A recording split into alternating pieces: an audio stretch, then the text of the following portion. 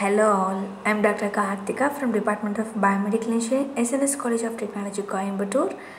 In previous lecture series, we have discussed about output devices, virtual reality elements and classic components of virtual reality, as well as we have discussed about the applications of virtual reality in medicine. In this October month lecture video, we have discussed about the input devices in virtual reality. Here already we have discussed the virtual reality input devices, why do we need that, and what is the use of trackers performance and trackers performance characteristics. Here we are going to discuss about the other types of virtual reality trackers. Okay, comparison of AC and DC magnetic trackers already we have discussed, and here we have how to select a tracker. We have examples. One thing we have to keep it in our mind: the tracker should provide high accuracy and it should meet the virtual reality objective. Virtual reality objective is we have to create a real world experience in a real world. Real world is what I meant here is our virtual reality world. Each and every time coordinate should be maintained and it should be mapped with transmitter data. The transmitter and receiver side, it should provide exact matched data. That is our goal, that is our aim. So we have to select a tracker based on its performance. See here, a standard for motion tracking for years. Here we have some applications like high accuracy head tracking, EEG localization training and simulation of eye, and simulation and eye tracking, and we have to incorporate some kind of neuroscience and biomechanics here. See here, not only about performance, we need to specially analyze the specifications and other things of our trackers. While coming into specifications part, we have update rate, interface, latency, static accuracy, operating temperature, power requirements, software tools and regulatory. And here also we have to concentrate on the range of trackers as well as the resolution part. We have to identify and we have to provide a maximum output at real world and virtual world experience. See here the cost effective patriot. See here we have to modify some kind of specifications as well as the range of tracker and resolutions. Based on that applications, it should be cost effective and it should be user friendly also. Here we have an example,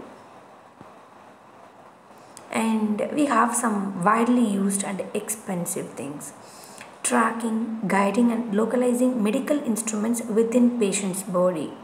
And your second thing is 3D measurement and analysis of human movement for biomechanical purpose, sports, performance and design.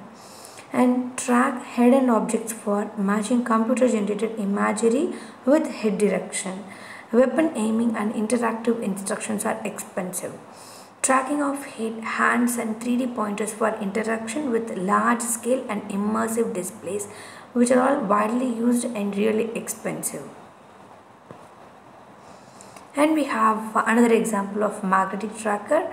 Here it adds this Aurora adds customizable real-time spatial measurement technology to simulation systems to deliver realistic surgical navigation or weapons targeting simulation in all 6 degrees of freedom, 6 DOF. It can have 6 kind of movements.